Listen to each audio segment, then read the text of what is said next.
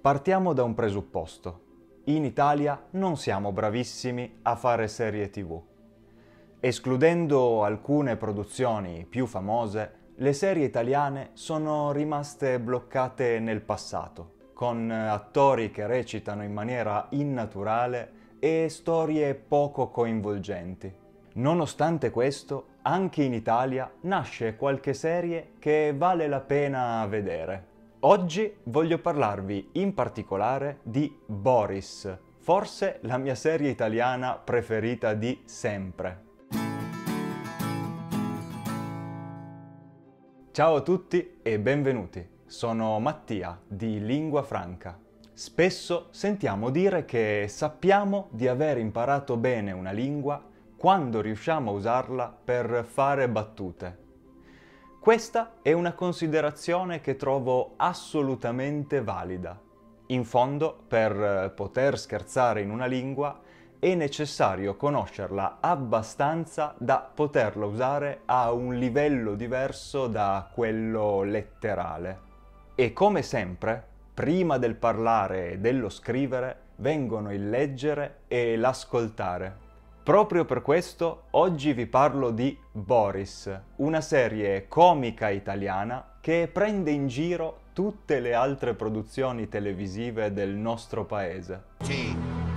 1756, 1/15. Ciao. E... azione! All'inizio io vedere te come nemica. La trama di Boris è piuttosto semplice. Nella prima puntata incontriamo Alessandro, un ragazzo appassionato di spettacolo che trova lavoro nella produzione della fiction televisiva Gli occhi del cuore 2. Scusi, sa dov'è il regista? Il regista sa dov'è? Ma vattene a far culo, E qui inizia il bello, perché l'intera serie non è altro che una presa in giro a film e serie TV italiani tra attori pessimi, favori, politica e disinteresse per l'arte. 8401, uno prima, Gli occhi del cuore 2. Azione! No, scusate, un momento, io proprio non so come farla. Duccio, non è che me la fai vedere come te la immagini. Ma che cosa? I personaggi principali sono tutti membri della troupe, tra cui troviamo il regista, René Ferretti, il direttore della fotografia Duccio e i suoi piccoli vizi. Maestro, gradisce un po' di cocaina? Ma dici sul serio? Certo. Ma perché no? Una volta ogni tanto, no? Allora mi segue. L'assistente alla regia Arianna, il capo elettricista Biascica e il suo stagista schiavo Lorenzo.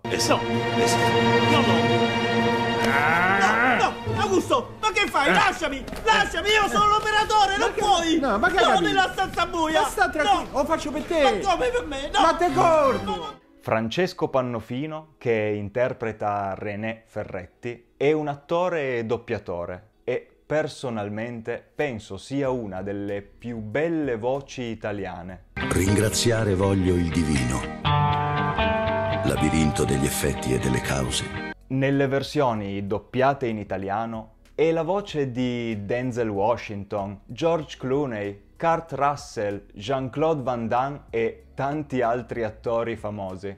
E poi confondo sempre Monet e Manet. Qual è dei due quello che ha sposato la sua amante? Monet. La serie è ambientata a Roma e molti dei personaggi parlano con accento romano, quindi a seconda del vostro livello di italiano potreste fare un po' di fatica a seguire la trama senza sottotitoli. Ma trattandosi di una trama semplice e di episodi brevi, mi sento di consigliare questa serie a chiunque stia studiando l'italiano. Boris è composta da 3 stagioni e un film, ma poche settimane fa è stata confermata la produzione di una 4ª stagione che sarà rilasciata da Disney Plus in futuro. Ora vi lascio al trailer e a qualche scena divertente della serie. Voglio che apri tutto! Voglio che smarmelli! Ti voglio bene, René. Restiamo uniti. Se guardate la prima puntata, fatemi sapere in un commento se vi è piaciuta. E se vi è piaciuto questo video, non dimenticatevi di iscrivervi al canale per non perdervi i nuovi video settimanali.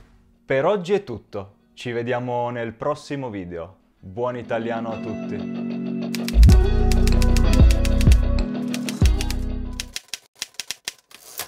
Pronto? Ma no, ma non si fa niente. No, no, assolutamente. Non c'è nessun progetto all'orizzonte, credimi. No, ma non è che dà retta a quello, ma lascia perdere. No, si figurati se io non ho idee da sviluppare, dai. Ma non è quello, e non me le fanno fare. Siamo vecchi, questa è la verità. Oh, scusa, c'è un'altra chiamata. No, scusa, c'è un'altra chiamata. Mamma mia, mi stanno chiamando tutti oggi. Pronto? Arianna, ma quel coglione ha detto una cazzata, non è vero niente. Ma non è vero, non si fa. Ma non ci facciamo illusioni, anzi dillo anche agli altri per cortesia, eh? Va bene, non si fa niente. Ciao Arianna, a presto. Ciao ciao.